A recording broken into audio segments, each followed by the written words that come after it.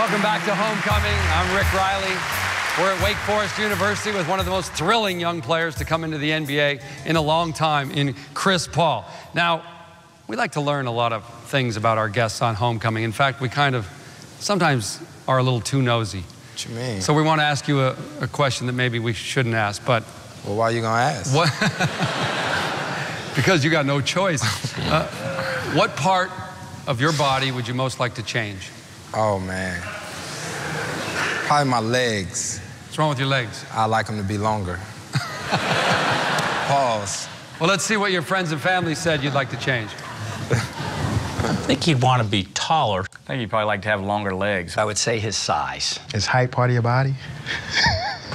Maybe his unibrow. I think so. His eyebrows. That's what he would change, because he will cut it in a heartbeat, and I always say something to him about cutting it. Everybody doesn't get that, so he shouldn't cut it. They're on you about your eyebrows. Wow, put me on blast. Wow. You know what, though? I'm going to tell you the truth. My grandma, tell him, Granny. Granny told me when she used to tell me about my unibrow, she said that meant I was going to be rich.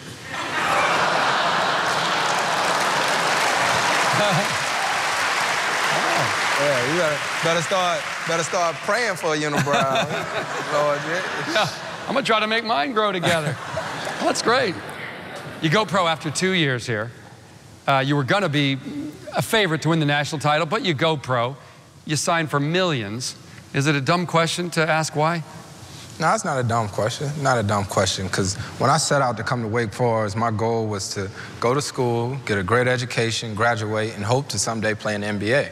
You know, and the NBA came first. So you do go on to the NBA after that. You're taken by New Orleans in the 4th pick. Now, New Orleans was really just putrid the year before. They had won 18 games, right? It was a very tough year. 18-64. That's right. What were you thinking? Please don't draft me. Please don't draft me.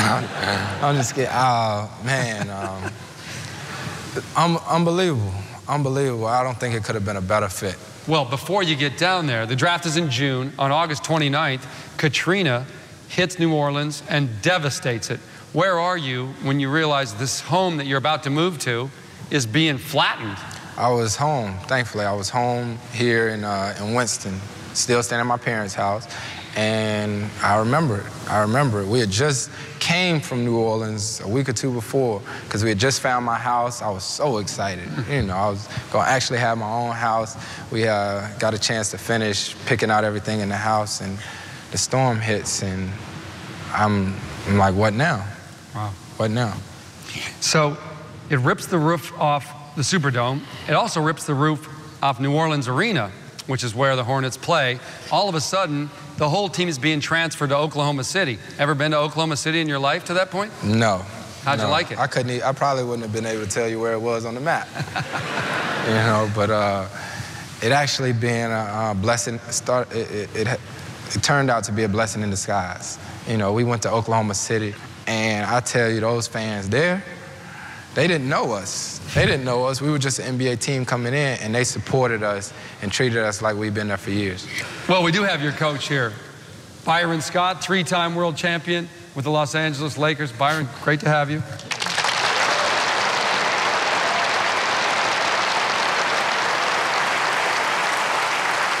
You were a guard. What could Chris do that you could never do? A little bit of everything. I think the only thing I really had on him at that particular time was that I could shoot the ball a little bit better.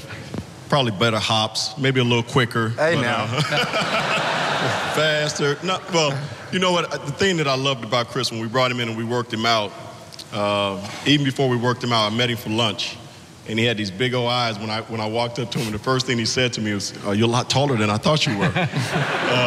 We sat down and had a great lunch, and we went and worked out. He had a fantastic workout.